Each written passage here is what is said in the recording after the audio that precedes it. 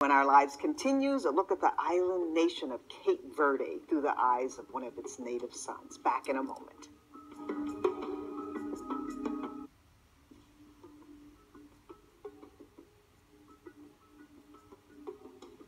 There is a very strong community of people from Cape Verde here in southwestern Connecticut. And in case you did not know, Cape Verde is a nation. It's an archipelago nation off the northwest coast of Africa. Custodio Gomes of Bridgeport joins me now, and he's a poet, and his family is originally from Cape Verde. We want to thank you so much for coming. Thank you for having me. All right, talk about your Cape Verde roots. Cape Verde is a beautiful nation. We're very, very strong in culture, music,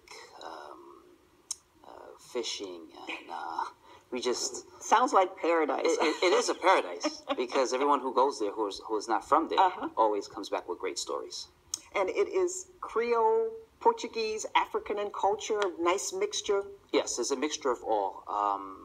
We speak Creole, and but in school we're taught in Portuguese. So, you know, you combine both together, and then you have a phenomenal culture. And it is very close to Senegal, off the coast, was originally founded by the Portuguese and had a very strong tie to the slave trade. Yes, the Portuguese founded Cape Verde about 1456, around that era. The transatlantic slave trade was a very, very important trade route in Cape Verde. So till about... The time when they abolished slavery? Abolished slavery, and until about 1975, we gained our independence under Amilcar Cabral. Okay. And talk about the country now. It is a democracy. It is yes, it's always thriving, just thriving. It's thriving. It's doing very well. It's always been a democracy since our independence. It's a republic, a democratic, and we have a prime minister and a president. Now, talk about the community here in southwestern Connecticut. Very strong and very tight. Yes. Every time there's some kind of event, you know, everyone comes out and supports.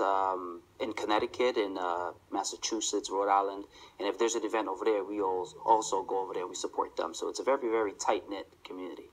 And some of the things that you think set you apart as an island nation? We're very loving. And that's a very good segue into your book of poetry, which was called Life, Love, and War. Yes, we're very loving.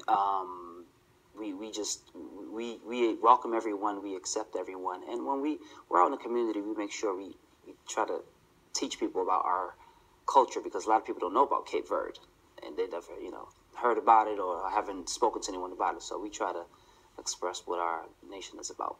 And the last time you were there? I was there about 10 years ago, but I'm going back in the summer because my parents and family are there, so I'm going back to visit. And are they aware of your writings, your book? Yes, actually, I've sent a few copies down there, so it's, you know, it's circulating around the Cape Verdean market, so it's doing well. They're very proud, so it makes me feel good about that. Well, we want to have you back after you go and take lots of pictures. I'm going to bring so many pictures back. Well, again, we want to thank you so much for coming back and talking about a place that a lot of us aren't aware of, but has a really strong tie to southwestern Connecticut. So thank you for coming. Well, thank you for having me and speaking about our country. All righty. And we want to thank you for watching, and make sure you like me on Facebook and you follow me on Twitter for updates on the Our Live show.